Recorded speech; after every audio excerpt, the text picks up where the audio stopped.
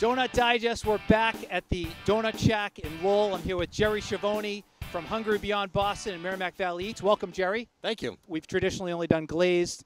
We're expanding our base a little bit. I think that's what you'd call it. Foodie favorites.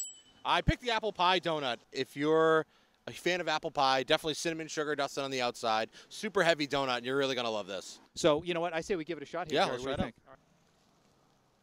I got a blast of apple, an absolute blast of it.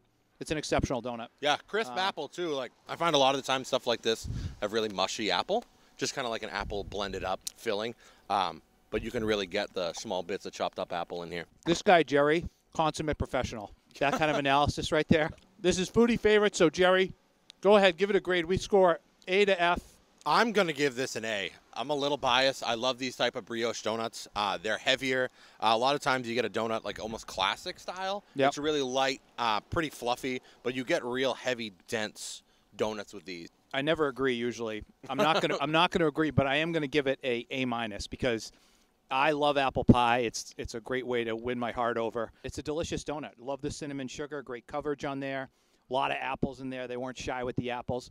And we didn't talk about the price. It's $1. Yeah, the price was ridiculous. $1.30. Great. Some of these places they're $4 or $5. This is $1.